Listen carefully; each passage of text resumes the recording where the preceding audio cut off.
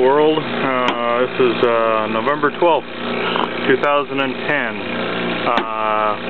This is all about a plugged liquid line.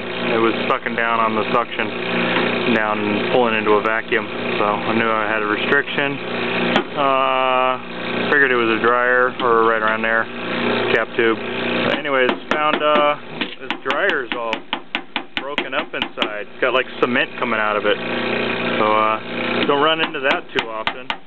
Or I guess I've shaken all the stuff out of it that's kind of come out of it, but that's all that gray stuff. Hope you can see it. All that gray stuff that's on the truck bed right there. Anyways, yep, looks like all the dessicant, something happened to it. Got old. This unit's a 1994 or 96, one or the other. I think it's yeah, 1996. So it's 14 years old. February 2nd of 1996 was the manufacture date on it from True. Anyways, so replaced the liquid line filter dryer. Put in a little dryer.